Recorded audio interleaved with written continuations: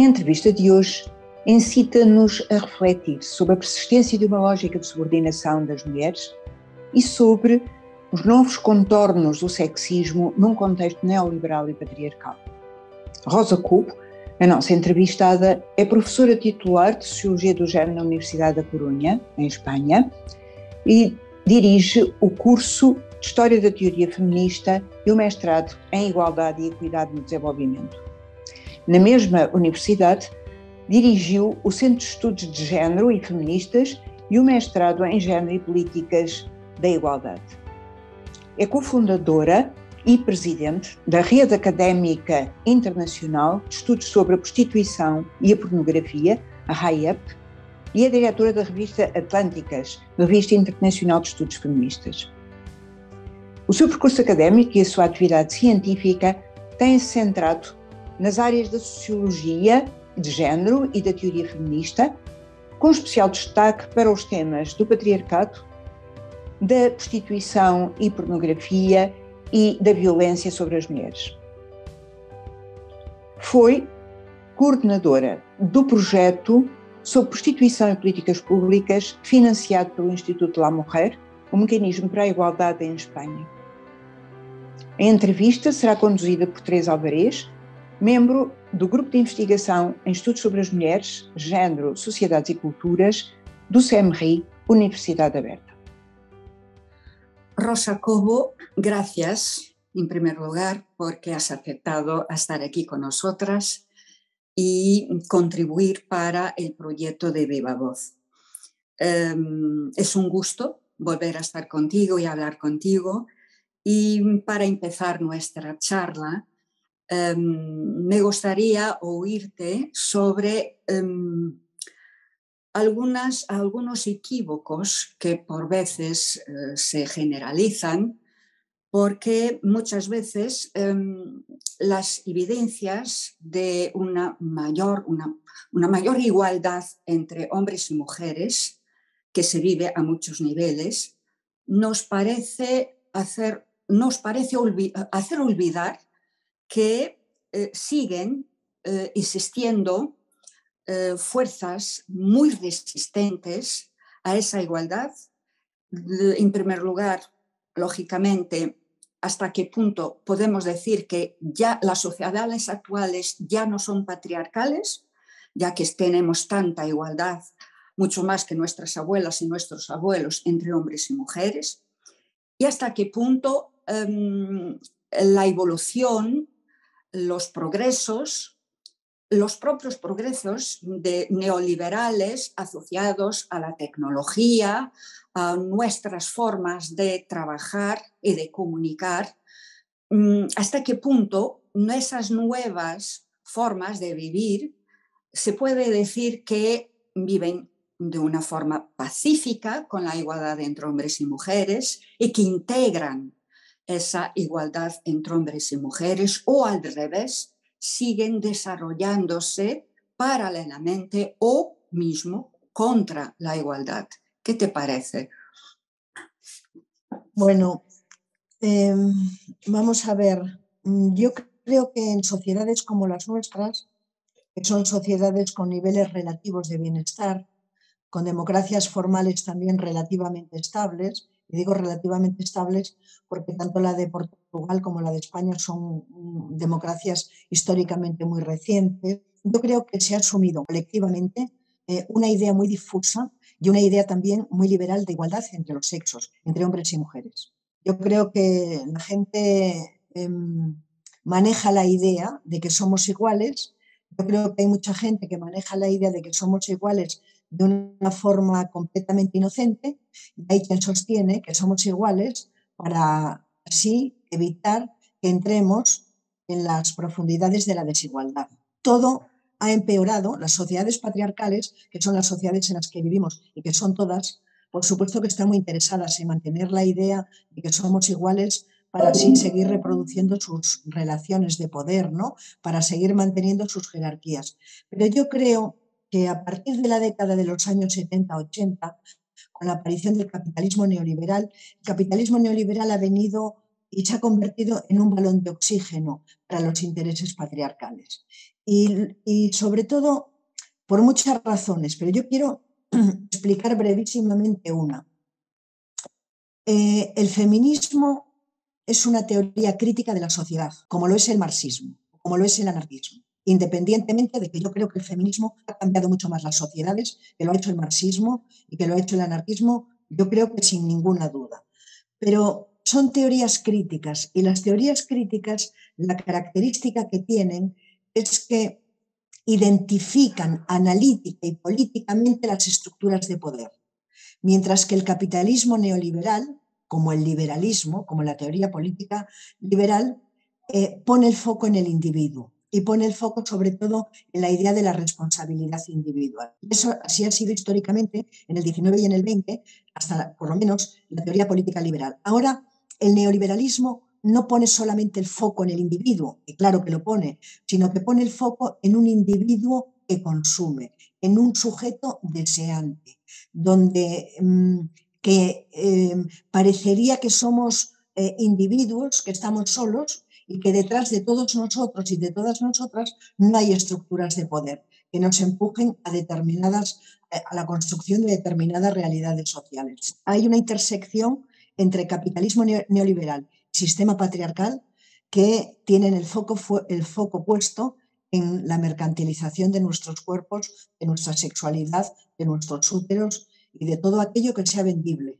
Desde tu punto de vista, entonces, las relaciones de poder pueden, no digo cristalizarse, pero reforzarse o por lo menos alimentarse para que se puedan manifestar de otra forma, no de las formas que conocíamos hasta unos años atrás, pero con otras formas y aparentemente consideradas dentro de los derechos de los individuos. O sea,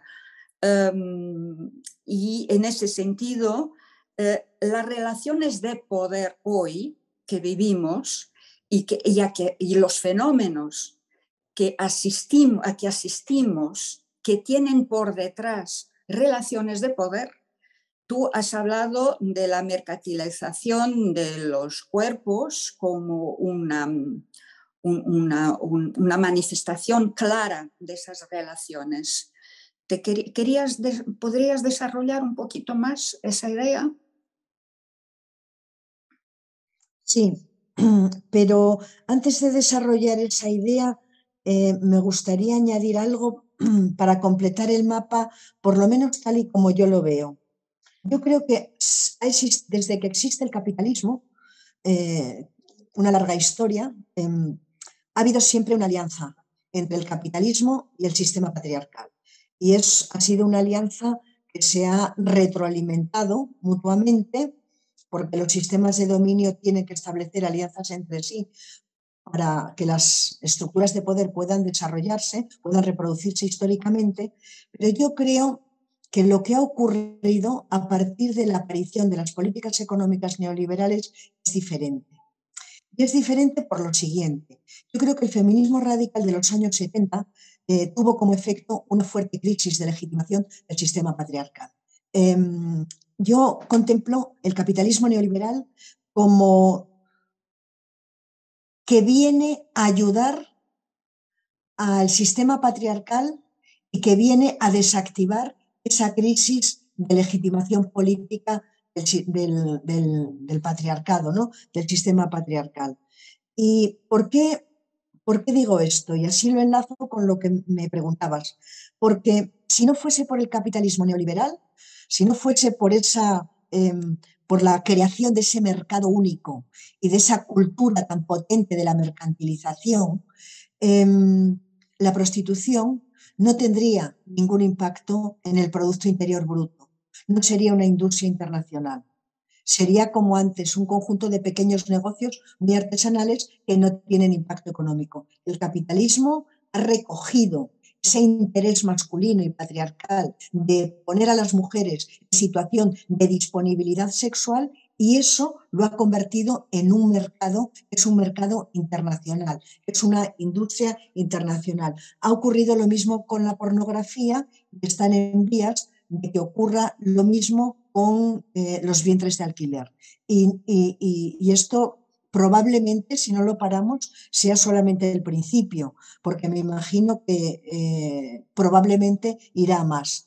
Creo yo que está funcionando esta nueva alianza entre el sistema patriarcal y capitalismo neoliberal, en la que el capitalismo está poniendo la infraestructura y nunca mejor dicho, lo de la infraestructura, y el sistema patriarcal está poniendo el resto, ¿no? El interés, muchos mecanismos. Bueno, yo creo que aquí hay muchas cosas que son problemáticas. Una de ellas es hasta qué extremo, porque hay sectores de la izquierda, desde luego en mi país, que consideran que construyen su proyecto político en mucha mayor medida alrededor de la idea de la libertad individual que alrededor de la idea de igualdad. Y eso tiene unos efectos muy funestos sobre las mujeres. Lo que estás diciendo es que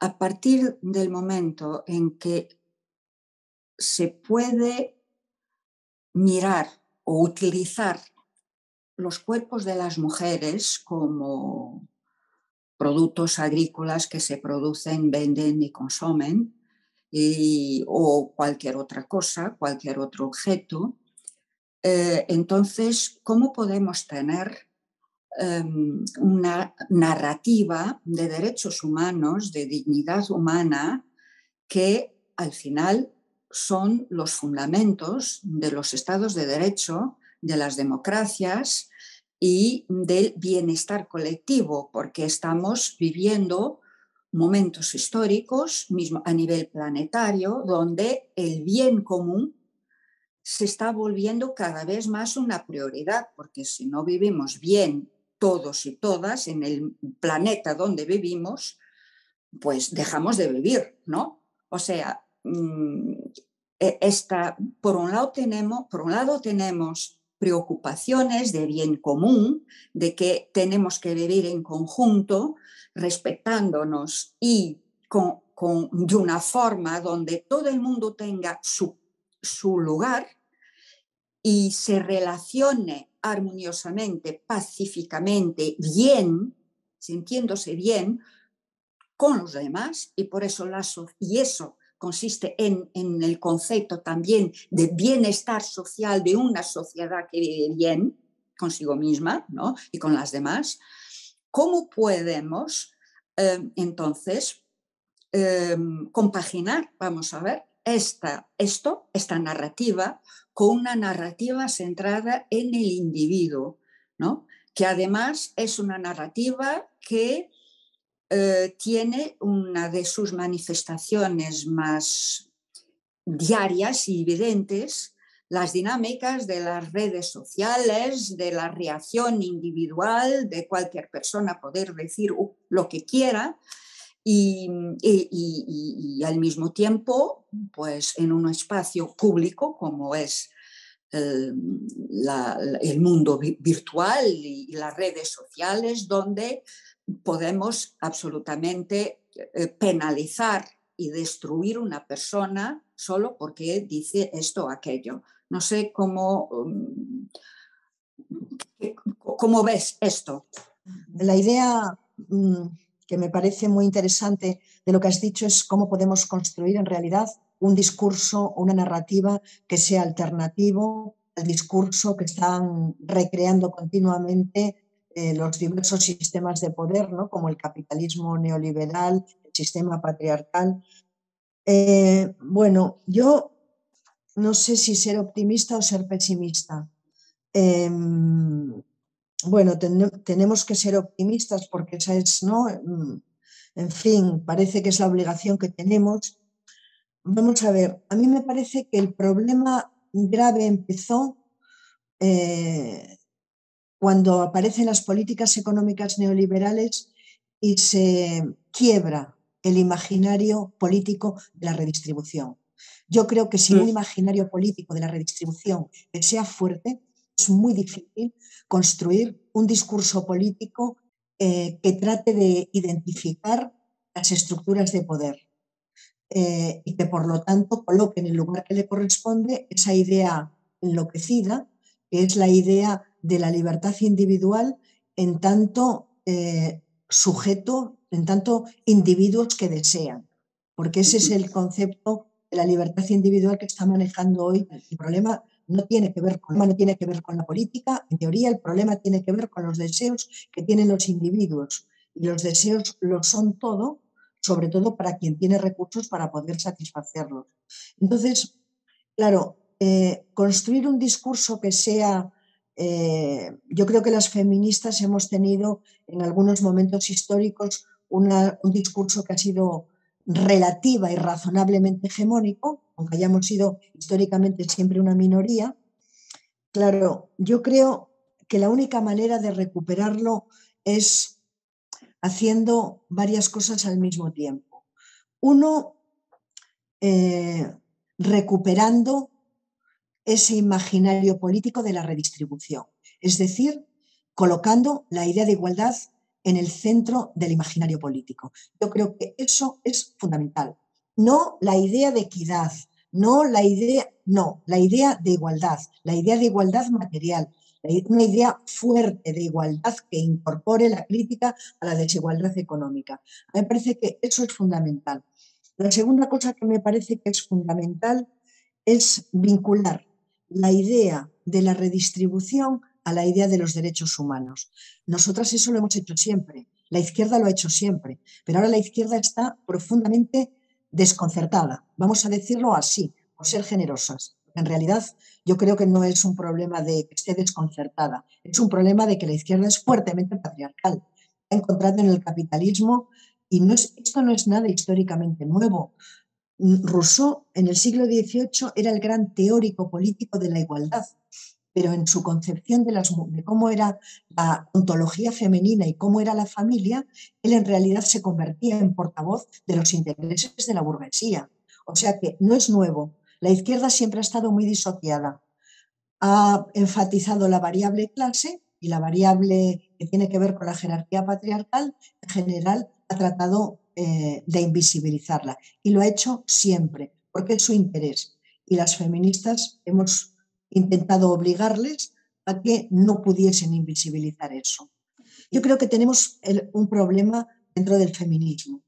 Tenemos un problema que históricamente se ha repetido, y es el problema de un sector del feminismo que se autodefine como tal, pero que ha traído al feminismo reivindicaciones políticas que no son feministas, que son de esa izquierda, de la nueva y de la vieja, porque da lo mismo. La izquierda, salvo algunas pequeñas bolsas, ¿no?, racionalidad, de sentido común y de igualdad en el sentido bueno del término, la izquierda históricamente ha sido así y ha ocurrido. Es decir, Lenin regañaba a Clara Zetkin porque Clara Zetkin hacía políticas que él estimaba que eran medio feministas y por lo tanto burguesas. O sea que esto es algo, digamos, que no nos pilla de sorpresa, ¿no?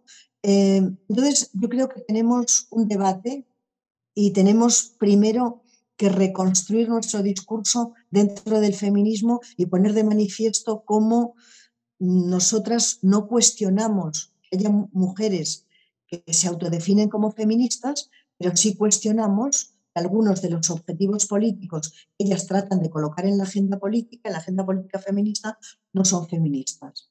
Los discursos, esos nuevos discursos feministas, que desde tu punto de vista no son feministas, me parecen que están vinculados a élites, a grupos privilegiados de Occidente, de países occidentales, donde no hay, y en contextos sociales donde no hay problemas económicos graves. Estoy hablando de los portavoces, estoy hablando de la gente que hace pensamiento, de la gente que construye narrativas dominantes desde el punto de vista social y con influencia política, ¿no? Y muchas veces lo que me parece es que estamos delante de profundas desigualdades entre no solo élites sociales, pero élites sociales de mundos ricos y de mundos pobres.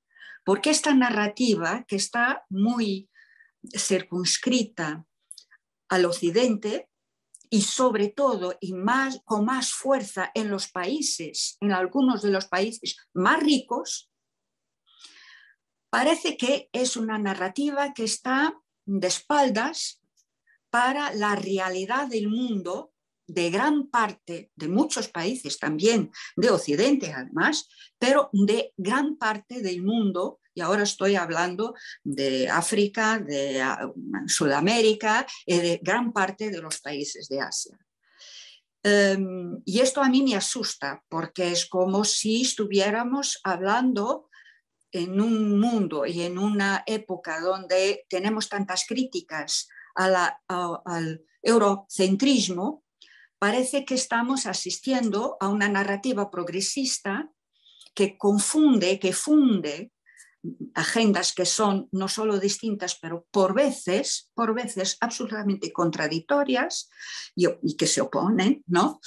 Como si y el peligro de esas narrativas es el peligro de estarnos delante de un refuerzo no solo de grupos de privilegio, y no, pero también de a través de esos grupos de un foso mayor de desigualdad entre los países ricos y los países pobres, mejor, entre las mujeres de los países ricos y de grupos privilegiados en esos países y el resto de las mujeres de esos países y sobre todo del mundo, que gran parte de ellas no vive, no sabe lo que es la vida sin carencia de recursos básicos, ¿no? No sé, o sea, tenemos algo como siempre hablando de las dinámicas de poder y de cómo ellas se pueden renovar, ¿no?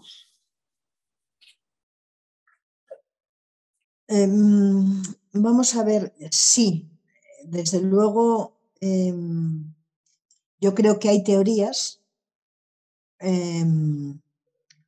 como la posmodernidad, como la teoría queer, como determinadas, que no todas, determinados desarrollos de las críticas al colonialismo, y digo determinadas porque yo suscribo muchas críticas al colonialismo.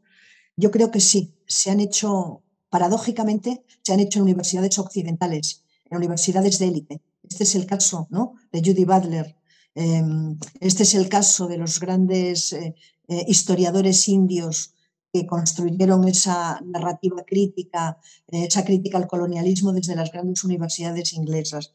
Esto es verdad, pero lo que quizá es nuevo, y esto es verdad lo que decías, y desde este punto de vista, por supuesto que son posiciones que claramente no están hablando del 80% de las mujeres del mundo, ese 80% que tiene muchos recursos. Pero lo que es nuevo es que hay mujeres, hay muchas mujeres de países, como diría Sousa Santos, de países periféricos, que se sienten reconocidas en estas teorías. Esto hay que reconocerlo, porque yo, que viajo con bastante frecuencia a América Latina, yo me he encontrado con fuertes adhesiones a la teoría queer, sin haberse leído El género en disputa, por supuesto, ¿no? Con fuertes adhesiones a teorías que yo creo que no las reconocen colectiva ni individualmente. Y esto sí es una cosa nueva. Esto no había ocurrido en épocas históricas anteriores. Quizá porque ha aumentado mucho la educación, quizá porque existe Internet. Bueno, habrá muchísimos motivos, ¿no? Pero a mí lo que me preocupa, por ejemplo, es que Judy Butler vaya a Brasil y las masas sigan su conferencia. Me preocupa muchísimo que Judy Butler venga a Madrid y no se pueda entrar en la universidad de tanta gente como hay.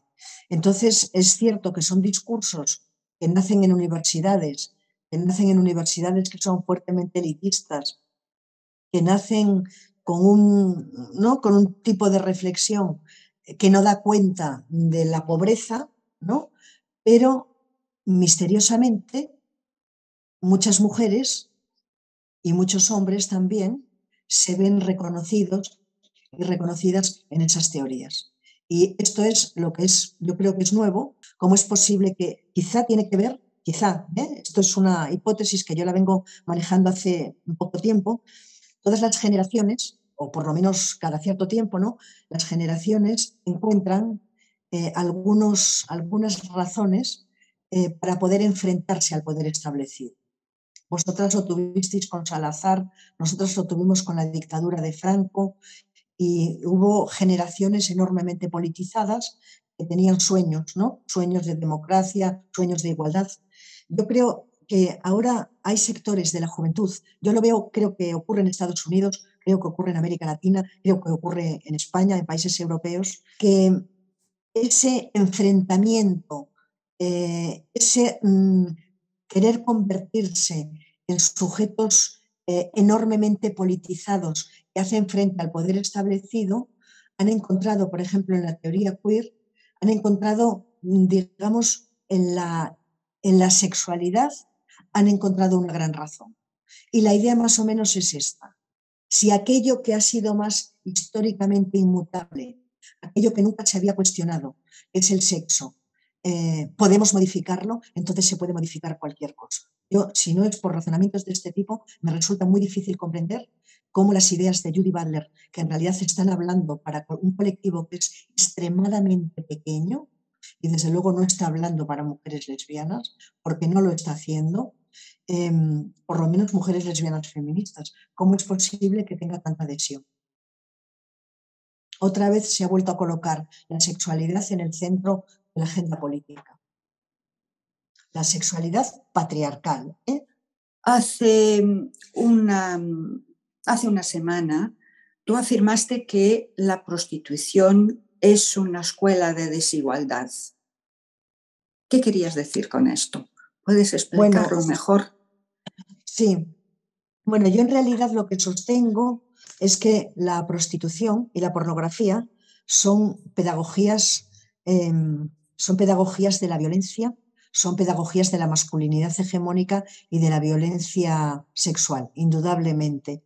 Bueno, la realidad del asunto es que yo me refería, yo creo que en mayor medida en la pornografía, el asunto es que el imaginario sexual de las sociedades en las que vivimos nunca había tenido la densidad ni la relevancia que tiene hoy, en el siglo XXI, y ese imaginario de la sexualidad se alimenta de la pornografía y se alimenta de la prostitución. Ese imaginario es un auténtico y fundamental y relevante dispositivo socializador. Y en ese imaginario es un espejo. En ese espejo se miran hombres y mujeres. En ese espejo, sobre todo, se miran nuestros y nuestras jóvenes. Desde ese punto de vista, indudablemente, si hay algún fenómeno social que expresa en su mayor crudeza la jerarquía patriarcal, es indudablemente la prostitución y la pornografía. La sociedad, por lo menos los ámbitos culturales que rodean al feminismo y que rodean a los pensamientos políticos críticos, tienen que comprender que la teoría queer es una herramienta intelectual para dar voz y para construir un marco teórico que permita